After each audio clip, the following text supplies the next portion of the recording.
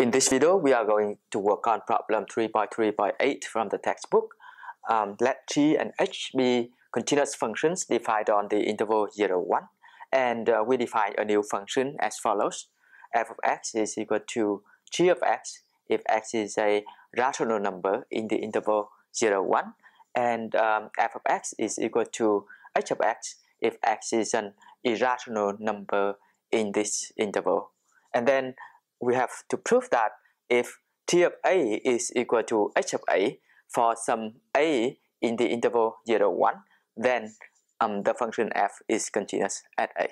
Okay, and now in part B, we define the function f as follows.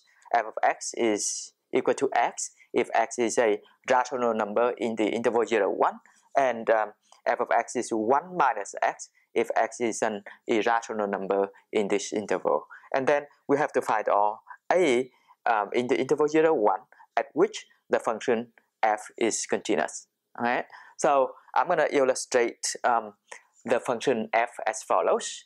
So here is the graph of the function g, and here is the graph of the function h. And as you can see, h of a is equal to g of a. Okay. So now we define the function f as before, and we have to show that the new function f is continuous at this point a. Before solving the problem, let me recall the definition of function continuity. Let f be a function defined on a domain D. Here D is a subset of the set of all real numbers, and let a be a number in D. Then we say that f is continuous at a if for any epsilon greater than 0, that is delta greater than 0, such that the absolute value of f of x minus f of a is less than epsilon whenever the absolute value of x minus a is less than delta and x is in D. Alright, so this is the graph of the function f, as you can see, and this is a and this is f of a. Alright, so this function is continuous at a if no matter what epsilon greater than 0 we pick, we can always find delta greater than 0 such that whenever x is in this interval, x is in the interval a minus delta, a plus delta, f of x is in the interval f of a minus epsilon, f of a plus epsilon. Okay, so based on this definition, we will be able to solve the problem. Now let me focus on the first part of the problem. We are going to show that the function f given by this formula is continuous at a.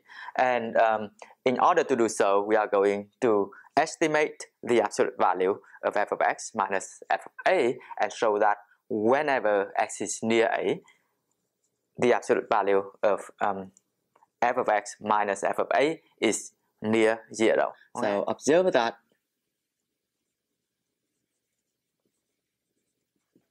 f of a is equal to g of a and is equal to h of a.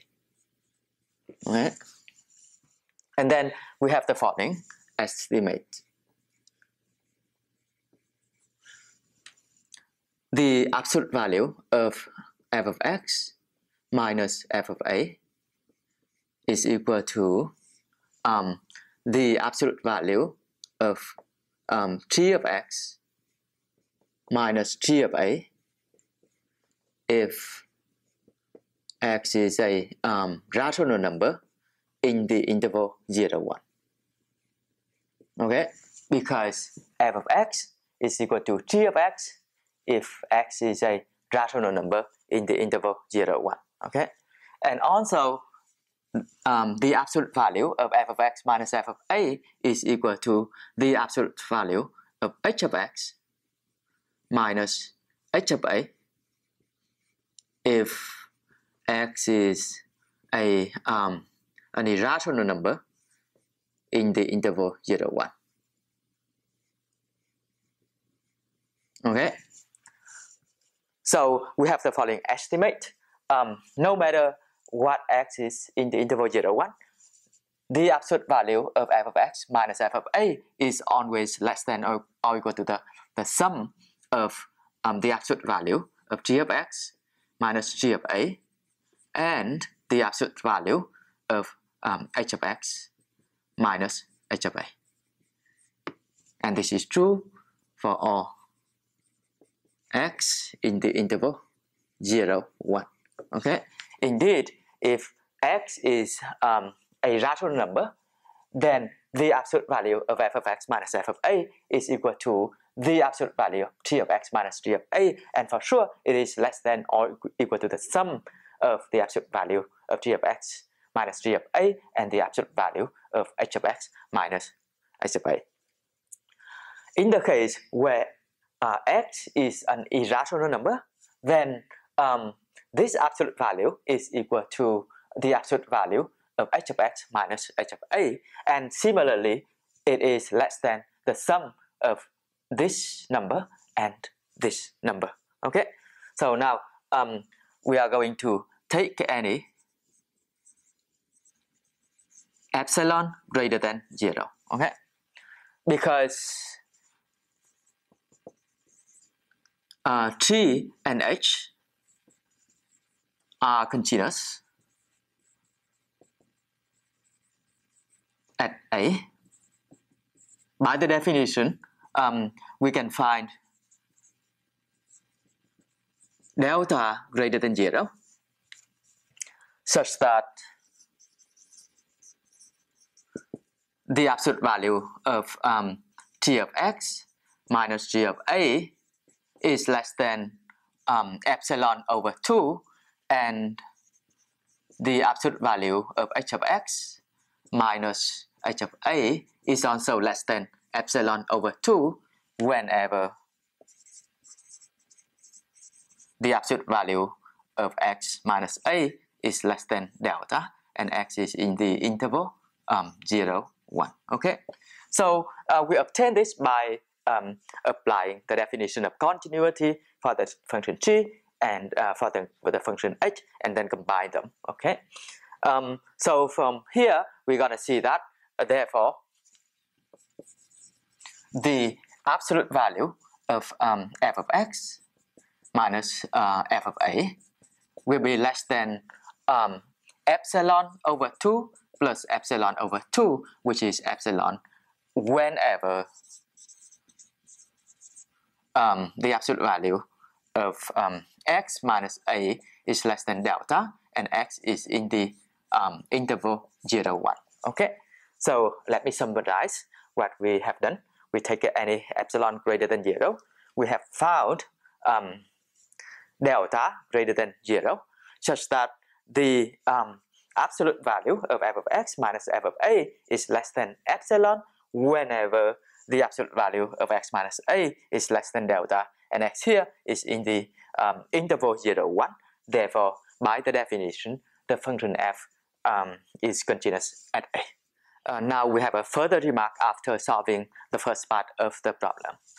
If a is a real number in the interval 0, 1 and g of a is not equal to h of a, then the function f defined earlier is not continuous at a.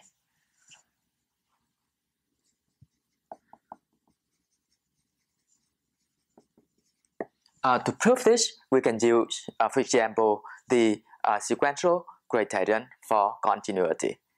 Now, indeed, let us first consider the case where a is a rational number. Okay, so consider the case where a is a rational number in the interval 0, 1. Okay, in this case, f of a is equal to g of a. Okay, because we use the definition of the function f.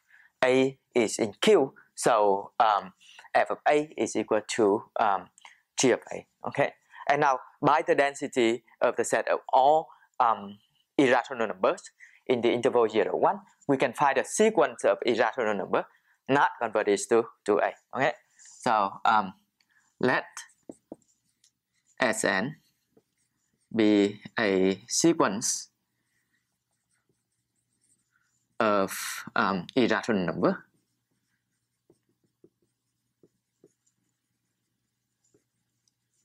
in the interval 0, 1, not converted to A.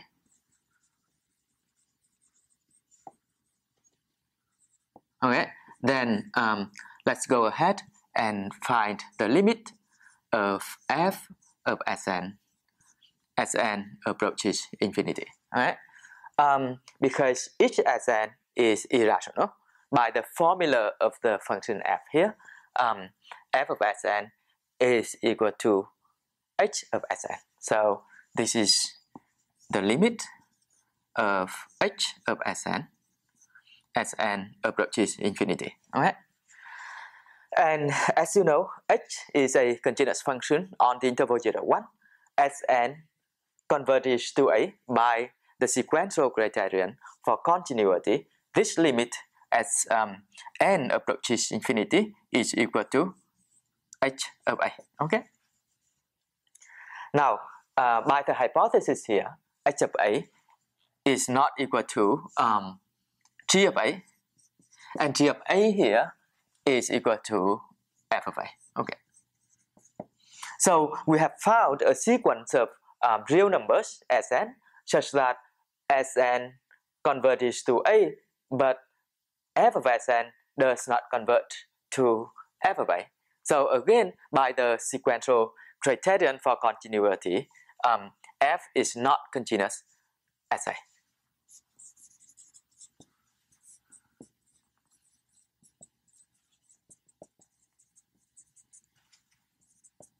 In this case, okay, and similarly, if A here is an irrational number in the interval 0, 1, you can also show that f is not continuous at A by following a similar procedure. Now we are going to work on the second part of the problem. In this situation, the function f is given as follows: f of x is equal to x if x is a rational number in the interval 0, 1, and f of x is equal to 1 minus x if x is an irrational number in the interval 0, 1. Okay, so we see that in this situation we only need to apply the first part of the problem for the case where g of x is equal to x and h of x is equal to 1 minus x for x in the interval 0, 1. Okay, so to find all A at which the function is continuous, we are going to find on A such that g of A is equal to h of A by solving this equation. And we can easily see that if A is equal to 1/2, then g of A is equal to h of A, okay? And so f is continuous at A. Okay. Now, if A is not equal to 1/2, then as you can see, g of A is not equal to h of A. Okay. So by the remark after the solution, we see that the function f is not continuous at A.